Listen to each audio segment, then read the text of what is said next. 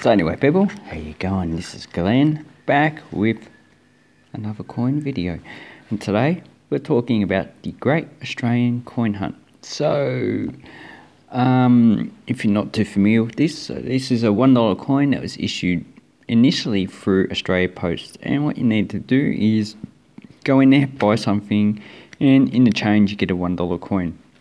And this is the actual coin pack, so you actually put the coins in there, and it's 26 letters of the Latin alphabet, so the alphabet that we use in for English, Italian, what else? I think French, any language that has, I'm not too sure about Italian, any language that uses the alphabet derived from Latin but does not have any like umlauts or anything added onto the letters that pretty much changes the sound a little bit. So in this, as you can see, I've already opened it, but it's a little bit damaged now, the package. But anyway, this is actually the roll that has the coins in it. It's actually quite a nice roll. So as you can see, it has Great Australian Coin Hunt, 26 coins. So you're actually paying about $1.55 per coin instead of $1 if you go to the Australia Post. But some of them would actually give you more than $1 coin. Some of them will not.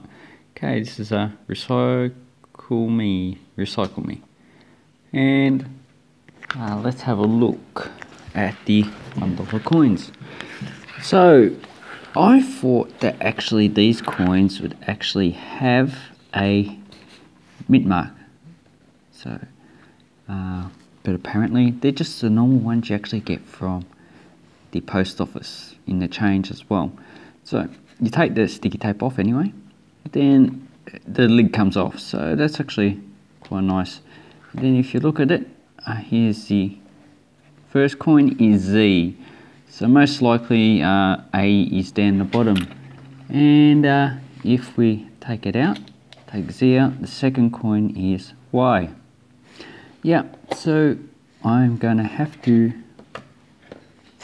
go down the bottom. Oh, okay, and then we have a look at A. So let me zoom in. Oops, damn, dropped it. So here we go, A for Australia Post, and it doesn't have the letter on it.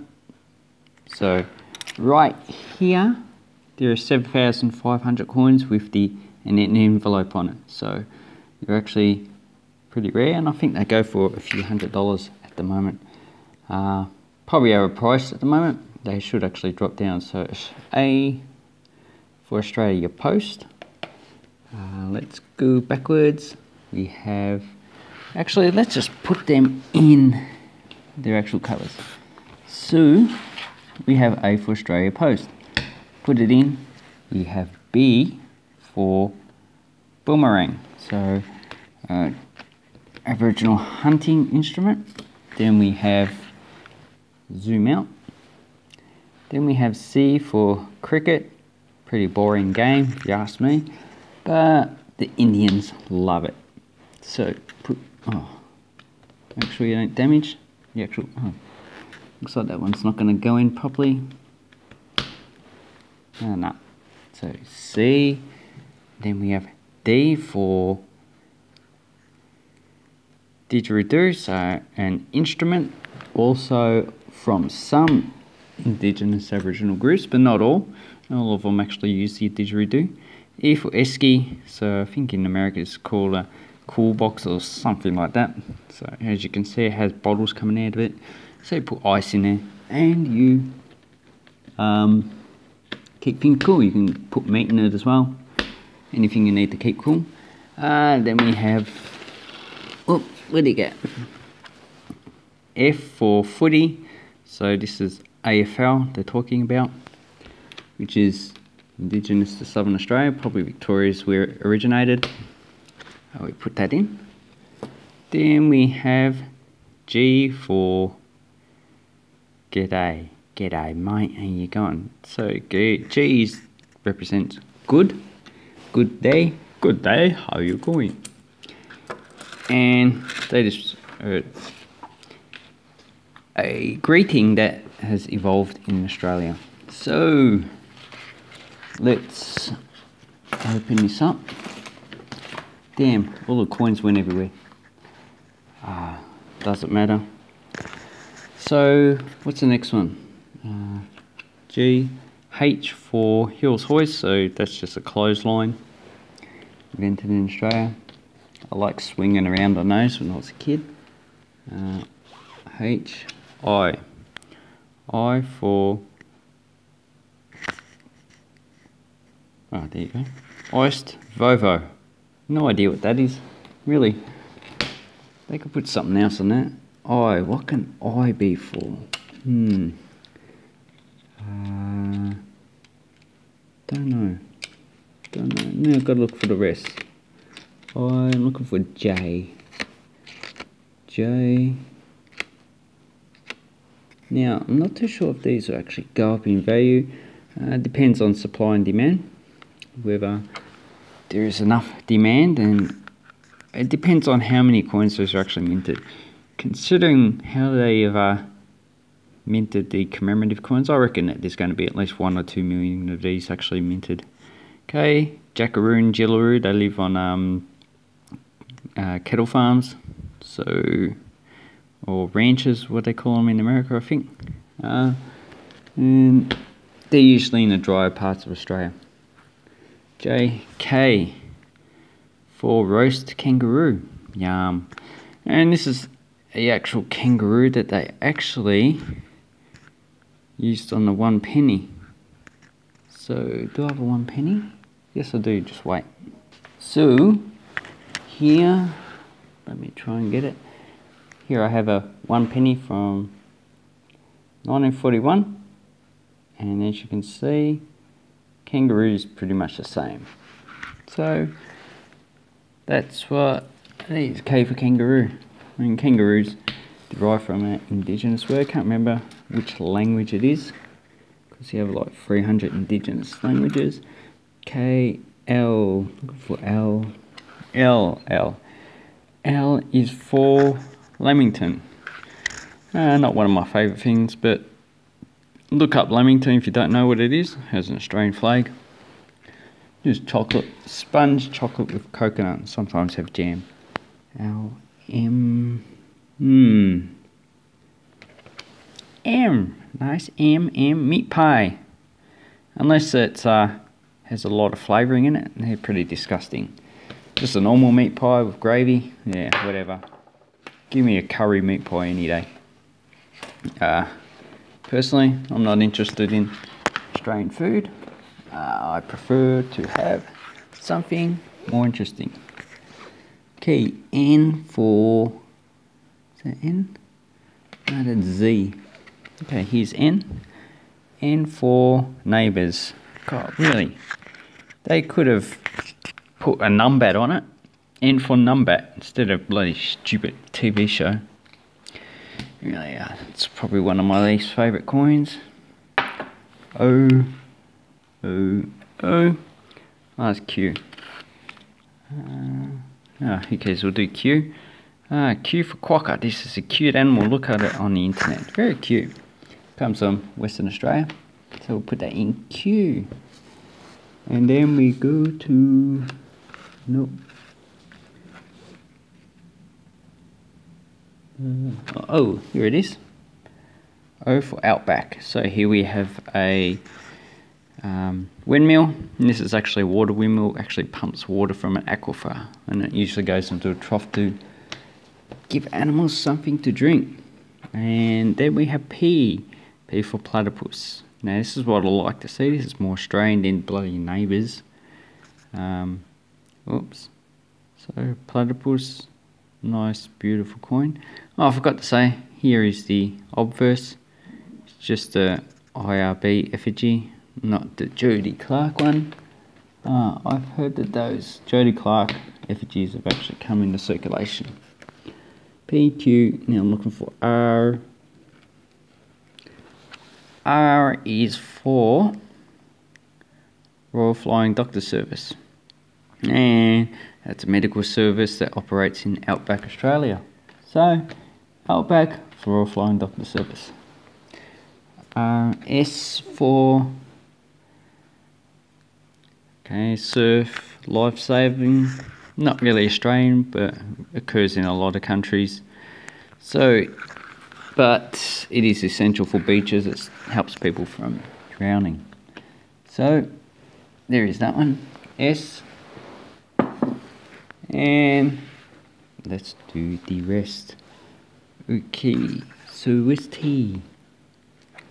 Okay, so then we have ST for thongs. I think they call them flip-flops in the United States, but we call them thongs here, shoes that you wear. Okay, let's put that on up there, and let's move it around. There you go. Okay, so U. U is for you. As you can see the car there. Not that common in Australia, but pretty useful if you live on farms or if you're a tradesperson. V for Vegemite. Everyone in Australia is familiar with Vegemite, a nice black spread like Marmite and Promite and other stuff. W for Wheat Bix. The cereal that's made by, who makes Wheat Bix? Sanitarium, I think. And you put milk with it and you put sugar, and my mum actually eats that at night time.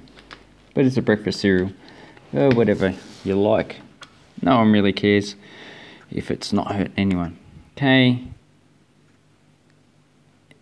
Z for Xantippe. This is apparently a town in Western Australia, as you can see. So we have all the different states here. We have Western Australia, and the dot is where the town is. Northern Territory, South Australia, Queensland, New South Wales, Victorians, Tasmania, Canberra's over here. And then you have like Cocoa, Christmas Island over here, Norfolk Island over here. And another state has New Zealand is down there. Meh, meh. So that's Z. X, should I say. Then we have Y for Yowie. Yowie is like a bunyip. It's an indigenous folk mythology. Probably someone was turned into a Yowie, and for doing something which is pretty standard in different stories of the native population. So, and then we have Z. Z is for Super Duper. So this is just like an icy pole, different flavours. And as you can see, the coins are actually a bit damaged, which doesn't surprise me. So to get an uncirculated one is probably very hard. So let me put that in. So there you go. Let's have a look. Hope none fall out. So this is basically what you're gonna do. Put the coins in there, and you can see you got different images. So the lifesaver, got the kangaroo, got someone playing cricket. Then you fold it up. So this is the actual coin hunt information here. And yeah, there's the website there. I believe it's run by Australia Post. Celebrating Australia. Here's Santa Claus. Santa Claus is not really Australian, it's international. And basically, it gets a bit heavy actually. So here's a post box in which you put mail in Australia. And that is my coin collection. Not that bad. On the reverse, so it's a Yowie there. Looks pretty frightening. That's probably just Europeanized. And yeah, lots of different things. So I'm a bit disappointed that they actually don't have the envelope the envelope mint mark, because I thought all of them actually did. That's why I didn't bother actually going to actually get any of the coins from Australia Post. But anyway, if you get the envelope, congratulations, because why not? It's just luck of the draw what you get. Until you open it up, you don't know what's in there. And be careful buying these that are actually been opened, because you don't know if they've actually searched for it, which they've opened it, so most likely they have. Anyway, I hope you like this coin set. Not bad. And thank you very much for watching. Have an awesome coin collecting time, people. Bye bye.